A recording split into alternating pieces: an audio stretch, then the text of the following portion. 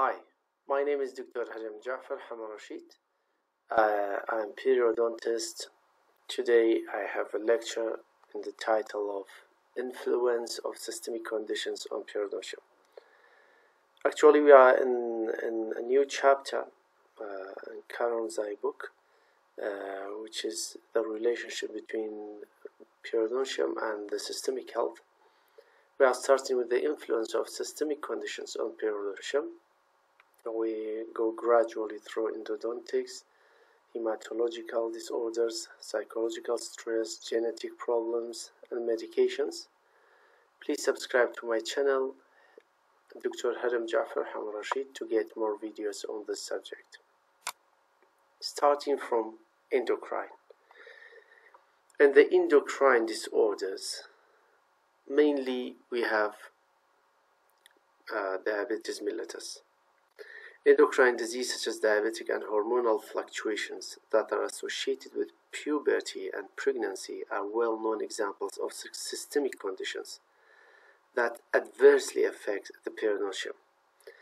Endocrine disturbances and hormonal fluctuations affect the periodontal tissue directly and modifying the tissue response to local factor and produce anatomic change in the gingiva that may favor plaque accumulation and disease progression.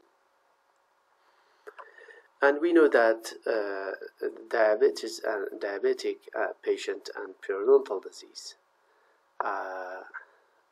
or both of these diseases have a two-way relationship. That say the periodontal disease affect the diabetic patient, and the diabetes by itself affecting the periodontium. So we start from the oral manifestation of the diabetic. Usually, diabetic patients have some general oral manifestations. For example, we may have, for example, delay wound healing. It's common. Xerostomia or salivary dysfunction, and multiple caries. It's also common. Bad odor or foul taste. They have a pathognomonic bad odor, which is ketoacidosis, and also signs and symptoms of gingivitis and periodontitis, like bleeding and probing, like mobile teeth, bone loss, and etc. So we are talking about the main pathogenesis of the main problems that happen in diabetic mellitus intraorally, including periodontal disease. In case of periodontal disease, there will be accumulation of IgE. IgE is accumulated glycosylation end product. It affects the collagen fibers healing, and it affects the breakdown of the collagen fibers. So accumulation of this end product in periodontal tissue and decreased periodontal regeneration capacity and defective immune regulation. So in this case, that's why we get periodontal disease in cases of diabetes mellitus. While regarding the treatment and prevention of this is assessment of risk of the disease progression, periodic reviewers, and dietary advice, and periodontal therapy. Well, regarding the dry mouth, xerostomia, which also affect the plaque accumulation and affecting the periodontal disease as general. The pathogenesis happen because of the reduced salivary flow as a result of polyuria and dehydration. And the treatment will be by proper controlled diabetes and dental hygiene measures. While multiple caries, it happens as a result of gingival resorption or gingival recession and decreased salivary flow. The use of fluoridated base restorative treatment and the optimal glycemic control will prevent the progression. While sometimes you have oral candidiasis because of salivary dysfunction and hyperglycemia and impaired immune system.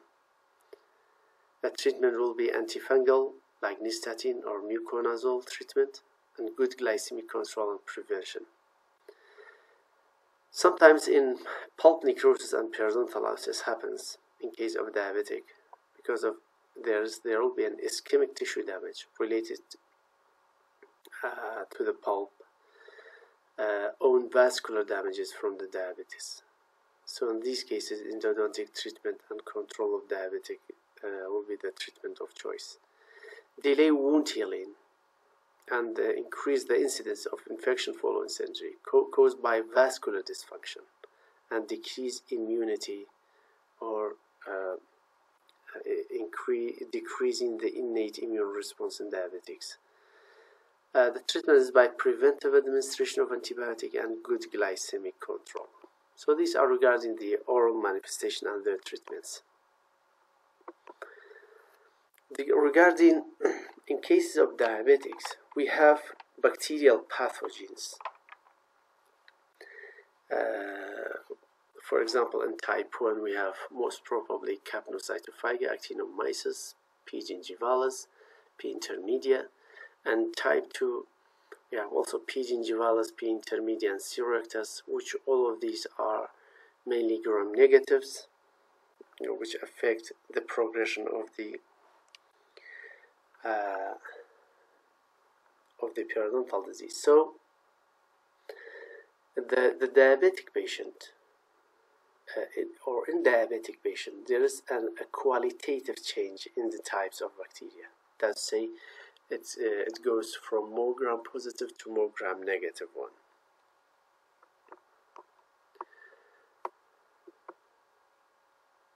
Regarding a polymorphonuclear dysfunction, in case of diabetic mellitus, there will be a dysfunction of beta cells, and there will be an increased secretion of accumulated glycosylation end products, and there will be a polymorphonuclear dysfunction. And by that, they will release cytokines like interleukin and tumor necrosis factor, by which they affect both the collagen fiber degradation and bone degradation and lead to formation or progression of periodontitis. So the increased susceptibility of diabetic patient to infection has been hypothesized as being caused by polymorphonuclease deficiency, resulting in impaired chemotaxis and defective phagocytosis or impaired adherence. So in patients with poorly controlled diabetic, the function of polymorphonuclease and monocytes are impaired. As a result, the primary defense against the periodontal pathogen is diminished, and the bacterial proliferation is more likely to occur. So there will be an impairment in the polymorphonuclease, but there's no alteration of immunoglobulin like IgA, IgG, or IgM in diabetic patients. So this is regarding the polymorphonuclear dysfunction. Regarding the altered collagen metabolism, we said that chronic hyperglycemia impairs collagen structure and function, which may directly impact the integrity of the periodontium. The decreased collagen synthesis in case of, for example, osteoporosis, as well as a reduction in alveolar bone height, has been demonstrated in diabetic animals.